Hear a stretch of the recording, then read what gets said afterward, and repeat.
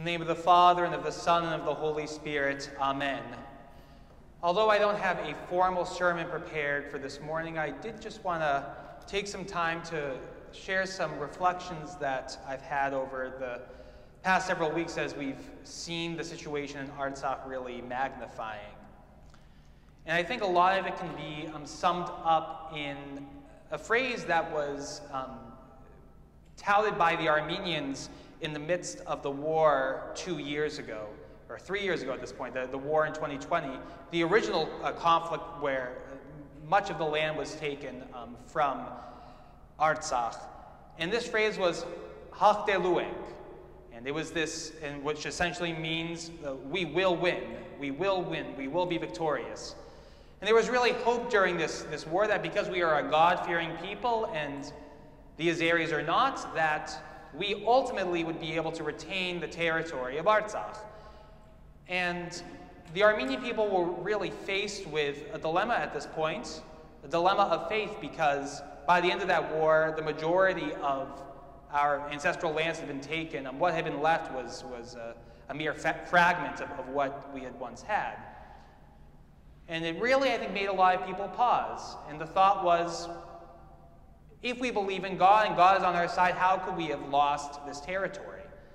And we find ourselves in a similar scenario right now, that those who are left in Artsakh are in a really desperate place, at a point where even getting a loaf or two of bread is of difficulty, where really no goods are able to come in or out of that territory that's being blockaded by the Azeri government.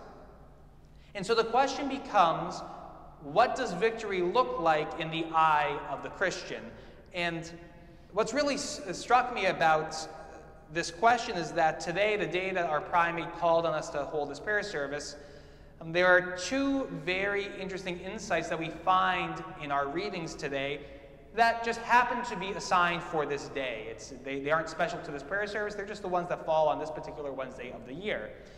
And the first comes from St. Paul's first letter to the Corinthians, where he says, "My beloved brethren, be steadfast, immovable, always abounding in the work of the Lord, knowing that in the Lord your labor is not in vain." What's interesting about this line, which is talking about perseverance, which is talking about continuing to do the work of the Lord no matter what circumstance you find yourself, is what came right before the reading. What came right before the reading, which we didn't hear today, was St. Paul's discussion about victory, and specifically victory in relation to death. St. Paul has this famous line where he says, "O death, where is your victory? O death, where is your sting?" So very interesting. From the Christian context, victory or winning does not necessarily mean coming out with the political advantage at the end of the day. That even death can take us, and yet we are still the victors. And so after giving this explanation, St. Paul says, keep doing your work. You know what your work is as Christians. And he goes on to talk about holding church collections for one of the seed parishes that St. Paul is going to be establishing. But keep doing your work as the church, because it doesn't matter what circumstances life throws at you. Ultimate victory has already been won by Christ. There is nothing that anyone in this world can do to take that away. Even if this war ends up not going our way, even if this conflict ends up not going our way, even through the sufferings of these people, which is tragic and horrific and evil, even so, our faith as Christians, our bold faith as Christians, is that victory is still ours. So indeed, Haroutiun, it doesn't matter the result for us to be able to say that. It matters the result for the lives of those who are involved, and we pray that this conflict be resolved. However, if we're looking for who's on the winning side and who's on the losing side, the Armenians have already won, because we have Christ. We have the creator of the universe who has come and has died and has showed us that even through death, victory can arise. That's what our prayer needs to be today. The second, cautionary tale that we get through the gospel reading is when Jesus describes the gospel and the kingdom of heaven being spread like seed in the field, and he describes the different types of the field that the seed might fall on. And one of them that he talks about is the following. He says that there was seed that was sown upon rocky ground, who the people who hear the word, they immediately receive it with joy, and yet they have not rooted themselves in the word of God. And so when they endure tribulation or persecution, they immediately fall away.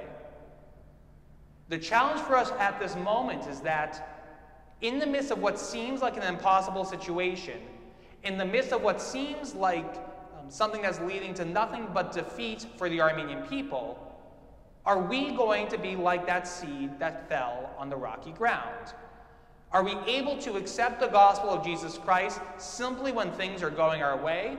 Or are we able to persevere in the midst of tribulation and realize that God is still with us in the midst of it? So what do we do as Christians? We pray. This is a very difficult situation because unlike other conflicts in the past that we've dealt with Armenia, for example, the earthquake, I was a little too young to really, I wasn't even born when the earthquake happened in the midst of the repair. I was quite young. But I know, talking with people, that there was quite an effort, there was quite movements throughout the diocese to raise funds to be able to help in that situation. This situation is not like that situation. It doesn't matter how much money we raise. The issue is that nothing that we raise can actually make it into the country. And so there are things that we can do and that we should do, which include writing to our congressman and to our governor and to bring light to this issue. And we all should do this, and we are all compelled to do this. However, what we can do is limited. And that's hard for us, I think. However, what we can and what we must do, and the first thing that we need to do is to pray, is to come together in prayer. Bishop Daniel, in the midst of the pandemic, when everything kind of had first happened, he said, people often say, you know, there's nothing left to do but pray. And he said, but I'm going to tell you the opposite. The first thing that we should do is pray. And that truly is the case. And in this moment, this is the first thing that we should do. And so, as I said at the beginning of the service, you'll find that this prayer for Artsakh that we're about to pray together, that I have printed it out and left it in the vestibule. I encourage each of you to take a copy home, and that you find one time during the day, whether it's right when you get up in the morning or before you go to sleep, to read this prayer every single day, in solidarity with the rest of our diocese and ultimately with the people of Artsakh.